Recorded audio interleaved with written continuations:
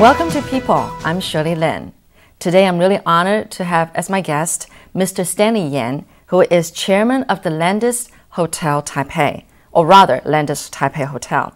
And he's also chairman of the Alliance, which helps children of indigenous tribes, mostly on the east coast of Taiwan. Well, let's welcome Mr. Yen. Mr. Yen, thank you so much for coming. Hi, Shirley. How are you? I'm fine, thank you. Yeah, thank you. All right. Well, you know, I think a lot of people really want to know more about you as a person, about your life. We know so much about what you've done for Taiwan, for the tourism here, the Tourism Bureau and everything. But can we start with, you know, what was your childhood like? We're so curious to know. I know that you were only 1 year old when you moved from Shanghai to Taiwan. Yeah. But what was your childhood like? Well, actually, my father actually have 5 children. Oh. Okay. And we came to Taiwan with 4 of us. Okay. One brother did not make it. Oh. But together, my father also brought along 2 friends' sons come over. At that time, some of the family where they have still a lot of big assets, they was little reluctant to remove from China. So they have their kids come along with us. So we came with 6 kids. Wow. Together with my mother. Yes. When we first landed here, we used to own a hotel in Shanghai, actually. Oh, Yeah. I see. But we lost everything. So my father actually had to start from scratch. But he's not really a business person. He living in my original family is from Hangzhou. Okay. He came from a very wealthy family, so he doesn't really have to work in his life until the war. And after war, of course, we get to Taiwan. We first landed in Tainan. Okay. Because Hangzhou used to have the Air Force base there called Jianqiao Jichang. Yes. So my father have a lot of friends. He was invited, say, come to Tainan. The weather is good, and you can we can easily get you a house. Yes. So my father kind of decided to settle down in Tainan, and he was elected in that little district as a Lizang. Okay, Lizang is not even a mayor; it's another smaller district. Right. Okay, but anyway. That's how he started his career in Taiwan. Okay. But for myself, my father, actually, I was born when my father was already 46. I was the last child in the family. So he really doesn't believe he needs to put too much effort on me. He himself have changed his lifestyle after facing all the change in his own life. So he actually turned himself become a Buddhist. Okay, Buddhism.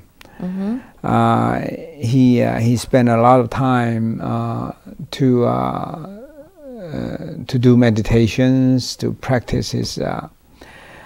He run this district. Also help some of the people who escaped from China. At that time, a lot of people, in order to come to Taiwan, they had to join the military, or they are forced. By the military to take the young people to join the military. So when they landed here, obviously a lot of them, they are not used to the military life. So a lot of them escaped. Oh, okay. They come to my father for help. So actually my father, because at that time he was the one doing the registration for anybody immigrant who comes to Taiwan. They need a new ID. So he was kind of person who would help people to find a new life. Yeah, it looks like you really take after your father. A very kind-hearted person, a true philanthropist. That's what I see. That's why I think that's what I have learned from my father. In a very poor condition yourself, you still give rooms to others. That is so great. Yeah, that's what my childhood probably the most important influence to me. All right. Well, we're going to jump right ahead, like way ahead. Sure. I know you served in military. You know, you did your job as you're supposed to, And then you got a job. Well, actually, you didn't know where you were going to find a job, and you got a job as a messenger at Sure. American Express. But then only in 5 years, you became general manager of American Express. I think all of us are very curious to know how you did it. Well, in Chinese, there is a saying called 时势造英雄.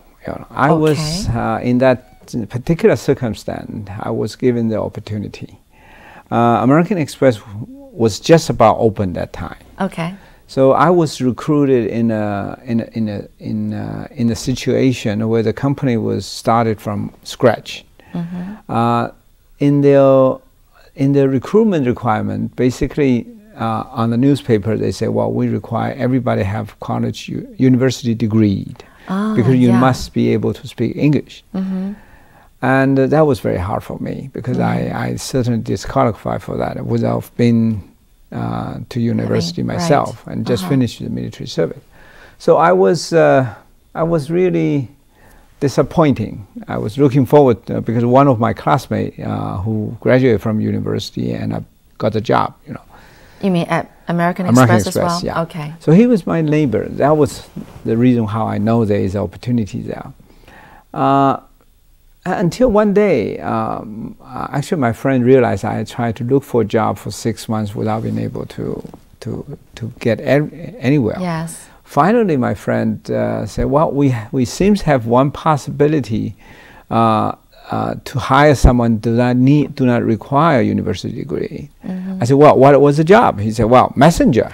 Okay. For me, my English level, I can't even understand what is the meaning of messenger. I heard about managers, but never know what is messengers. But anyway, I said, whatever job, I'll take it. You know, because without being, you got so frustrated for 6 months without being able to find anything. Yes.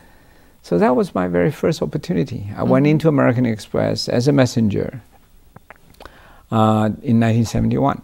Okay, and that was a time where Taiwan actually got thrown out from United Nations. Right. It was a very difficult time for Taiwan. And I wasn't being able to speak English, to be honest. You know, I joined the company. I was like everybody else. I saw Taiwan become an orphan to the world. You know, we won't be able to have any connection with the world anymore. We lost our platform in the political platform in the United Nations.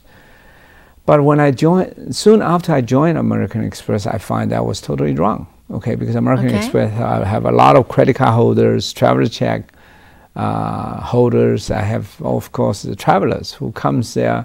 They pick up mails at that time, customer mails at that time. So I was very amazed. One of my job being a messenger is I have to go to the mailbox like 3 times a day. Not for the company, it's mostly for the travelers who was looking for their mails. Okay? Because American Express have 800 offices around the world. And certainly American Express become the mailing address for many customers of American Express. That's very nice of American Express to offer that kind of service. Yeah, at that time, it was very hard. I know. I mean, these people are homesick, so they want to get their letters from their family. So, so suddenly I see a purpose. I saw every time when I went to post office, come back, I always see someone is waiting for me. Oh. And I find, wow, your job is so important. Yeah, you suddenly realize saying, we're not really totally cut off the relation with foreign visitors. Actually, I soon, it didn't take me a long time to understand, actually tourism is a very important vehicle to making friends for Taiwan with the world. Right. And that was one of the very first inspirations for me about what is the true meaning of tourism. Right. Okay, I surely since then have committed a lot of time trying to be a host for Taiwan.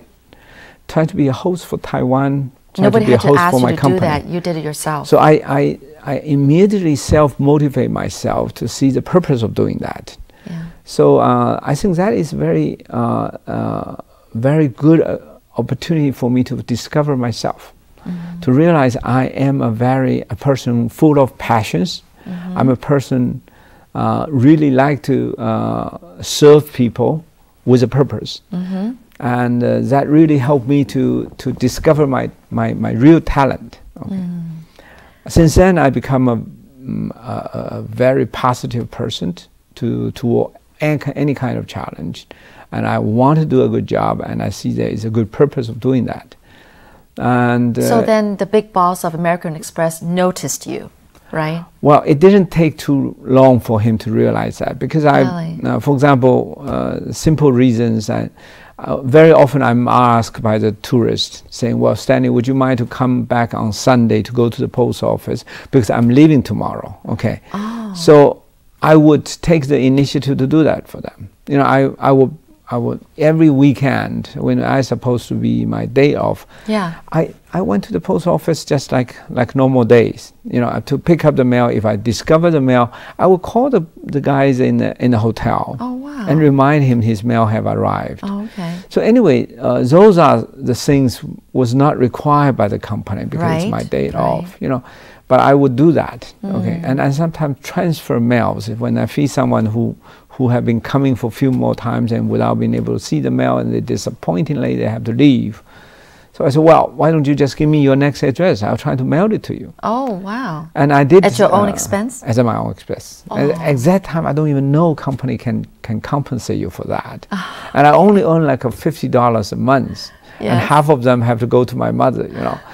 But I will reach out in my pocket and buy a post stamp and send it for them. So accidentally, obviously, without my notice, some people will come back and send me, they would write back some postcards, tell me how grateful they are. Right. And there are people who would write directly to the GM. Oh, okay. So you got a staff to did some extraordinary work. Yes.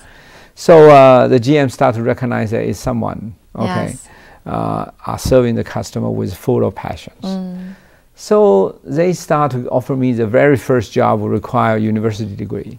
You know, at the same time, my English started to pick up. Oh. I finally see a reason and purpose of learning English. Wow. Of course, English is still getting rusty. You know, I don't think so. You're for a long time. Yeah. But yeah, since then, I certainly try hard to pick up my language. Wow. Yeah. How did you exactly learn the language? I mean, for our listeners, you know, Taiwanese people are afraid to open their mouth and speak up because they're afraid to make mistakes.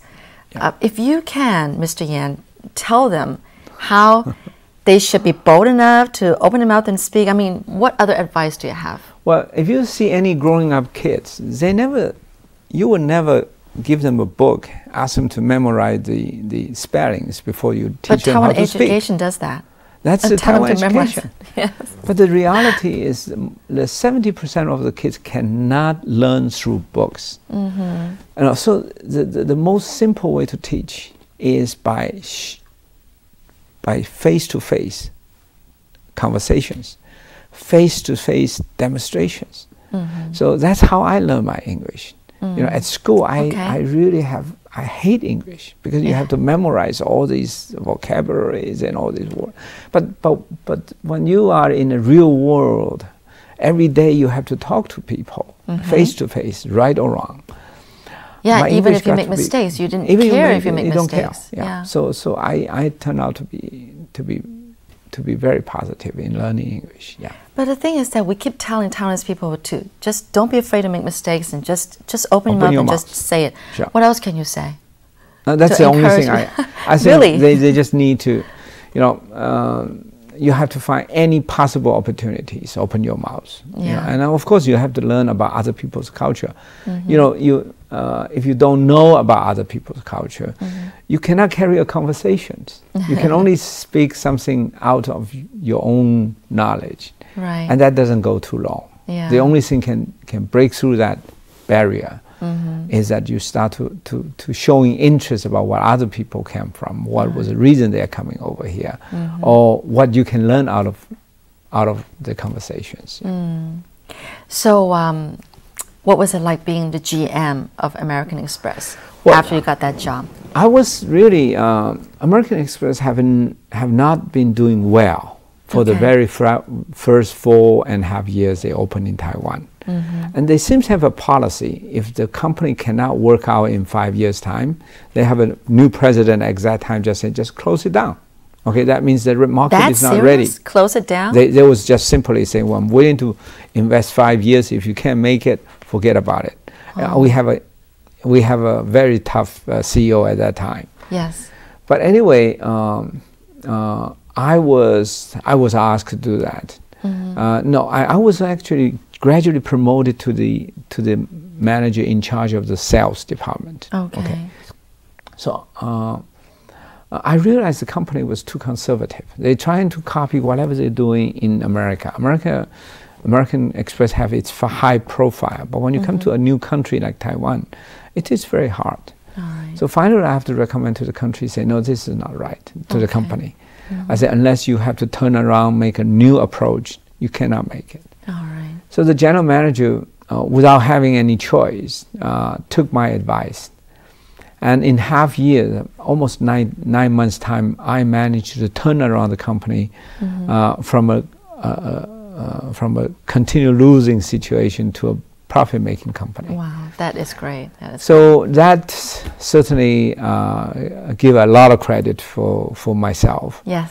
So, and the company was at that time was seriously considered to localize the Taiwan operations because we usually have expatriate running the operation.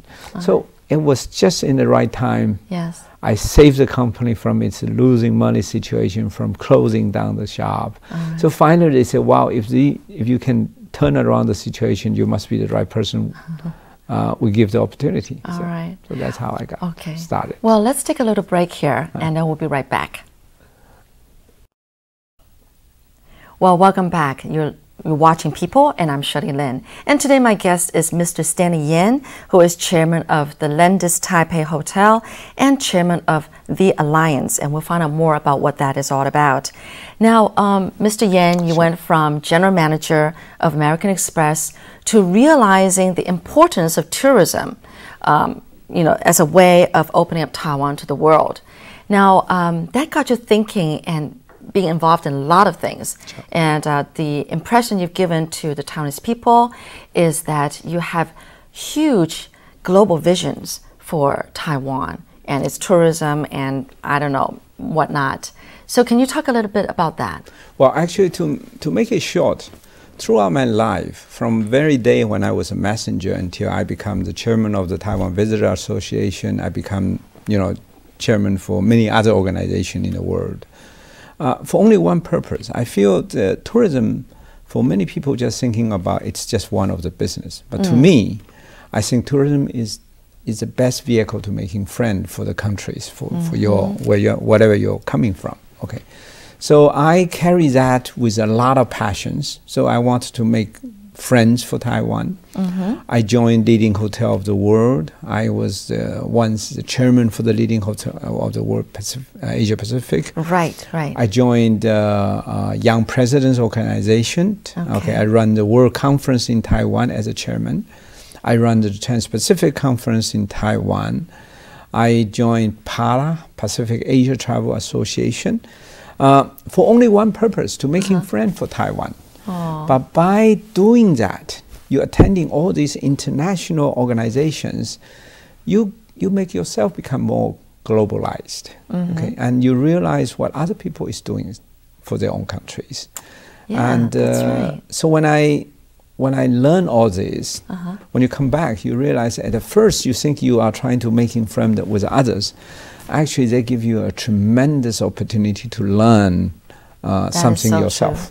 That's so right. a lot of my knowledge, or people so-called my global vision, is based on because my participation in different organizations, my physical attending for many important conventions, and of course with a lot of passions. So when you come back, you're trying to open your big mouth and trying to influence the decision makers, trying to tell the young peoples, you're trying to warn the societies what they're doing wrong or what they should focus themselves. And how much of an influence do you think you've done on the government, on the people in Taiwan, with all this? You've been doing a lot for Taiwan, traveling abroad, going to conferences, and bringing back so much information and knowledge and a lot of valuable advice for the Taiwanese people and the government, I'm sure. How do you think we've been doing so far? Well, never enough. Never enough. I have written about 6 books. Yes. Okay? There are books talking about the future of Taiwan. There are books communicate with young students. There are books talking to people about you have to be an angel to yourself and to others. Okay. Most recent book I talk about education. Yes. Okay. I discovered Taiwan is very backward. Okay, we have such a huge education resources. Yes. We have 165 universities out of 22 million people. You know, practically every kid can go to university and they still have some leftovers, you know, have extra space. So obviously we grow ourselves to a situation. We make young people believe went to university is a solution. But it is not a solution unless you truly learn something that you're able to do well. Right. So, yeah, I wrote a new book, and the book seems selling very well. Okay. But the more important is we have to change the policymakers. Okay. I was invited by the previous government to the presidential office to give speech. You know, I did about 3 speeches. Yeah. And the current government, yes, I did. I also invited to the presidential office to give speech. I went to the public. I'm one of the popular speakers in Taiwan. Yes. But it's never enough. You know, you can never depend on one person change the whole situation. Yeah. Yeah. I understand that you're doing a lot over on the East Coast, especially helping the children of indigenous tribes. Can you talk a bit about that, how you got started with that part? And I know you're putting a lot of your time in it. Apparently just in July, you were busy over in that area, the East Coast, with a lot of like English camps and children's camp and everything. Ours, yes. Yeah, yes. You're turning young yourself. Well, I did about 7 camps in one summer. You know, I have over 100 some volunteer from America, from China, from all over the place, from the world, and from West Coast as well. Yes. Yeah, it's rather exciting. I believe for 2 very important reasons. One is the East Coast is a very unique place. That is a place without industry.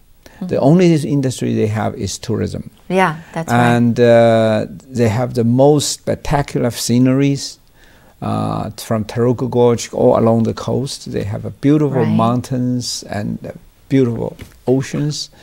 I was born in Hualien. Oh, is that right? So you know yourself, yeah. Yes. They have 7 indigenous tribes there, and each one have very rich cultures. So I think my frustration is most of the young people over there, they are measured their talent exactly equally with the kids in the East Coast, West Coast. Okay. But the reality is, most of the kids over there, indigenous young people especially, they are very talented in music, art. They in Taiwan, most of the outstanding singers, 7 out of 10 is coming from the East Coast. Yes, that's right. You know, and we're so in Taitung blessed. itself, yeah, within 10 kilometers, there are 10 persons have received the Grammy Award in the Taiwan version, you know, Grammy Awards. Yeah. But unfortunately, these people in their own hometown, they have no platform to perform. They have no education system to support them. They all have to use their own talent with their own self-learning kind of situations. So I think this is not fair. We have not really given enough opportunity to develop their talent. So I went there to build camps. I went there I'm trying to do a school actually, to develop their talent. Is this what the Alliance is all about? Yes, the Alliance is aligning a lot of artists, musicians, all the different talent from the West Coast, from the world. I bring them over to the East Coast and give them exchange, opportunity. Right? Exchange, yeah. yes. And it's been doing very well so far. And I believe this will be the future.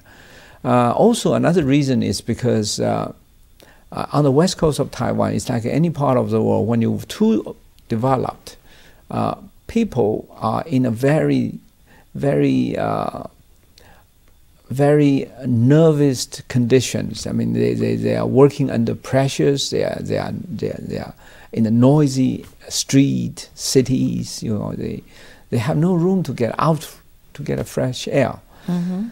East Coast is totally different. I think people one day you realize, I mean, how many cars do you want? How many house do you need? How many watch can you wear? Gradually, people will realize they are the material, chasing after material, the time is over. You know, with the global warmings, with all the life have changed. People is looking for simple life now. People is looking for voluntary simplicity is the word we used to say. Oh, okay. I think the East Coast is exactly the place can provide you this. We have a lot of bed and breakfast place. We have artists who run a little small bed and breakfast place. You can go there not like a tourist. You can go there stay for a couple of weeks and live, sharing their life with you. To learn how they live their life, how they can easily enjoy with the natures.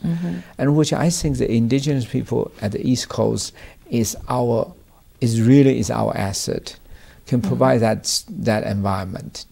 And of course, another selfish reason is I do not like the East Coast to be ruined. Okay, because if we have just developer go there and big buildings and make it like a Waikiki or like another beach resort, I think that would ruin the place. I think that we have much in depth can offer over there. Yeah. Excuse me. Yeah, that would be a waste. You know, if it's just a tourist place. Sure. Right. So I'm sure those Aboriginal children, their parents are very grateful to you. I think in the book you also mentioned the important role that parents should play in the children's future. Do you want to talk about that? Because I'm a parent myself. Okay. You know, so what do you have to say to parents? Because they do play a big role, as much as, you know, the government has to play, you know, an important role as well. Sure. I think education, especially in Asia, we're very behind. We still believe examination is the only way to judge young people's talent. We do not understand every young people have different talent and potentials. That is so true. And you have to, as a parent or as a school teacher, their first job is not to examine the young people. It's trying to find the talent. Each individual is different. Yeah, and everybody's different. I think Yates, from a long time, Yates have made a comment. He said, education is not pouring water into bucket, it is lighting a fire. Okay. But unfortunately, after so many years, we are still pouring water into buckets. In Taiwan, we call 填鸭式教学. Yes. We force-feeding knowledge to their knowledge. Force-feeding. To their brand. But unfortunately, when you force-feeding them, force them to memorize some of the things, they can easily today pick up an iPad, an iPhone, they can get all the answers, they can Google and getting all the answers they want. And we force the kids to use their brand, okay, mistakenly, just force them to feeding a lot of knowledge. And so as a teacher, I think today, what we really need is your job is not to teach your young people.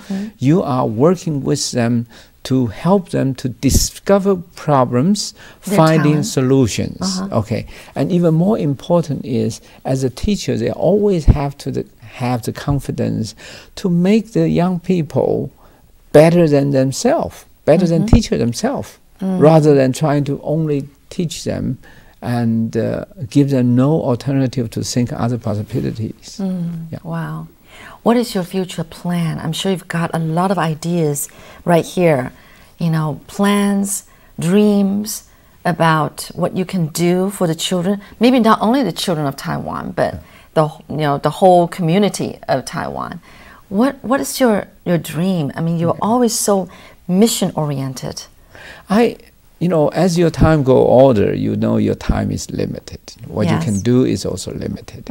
So in one way, on a nationwide basis or worldwide basis, I'm trying to write my book. Okay, in the Chinese community, the book is selling not only in Taiwan, also in China, in Hong Kong, other places.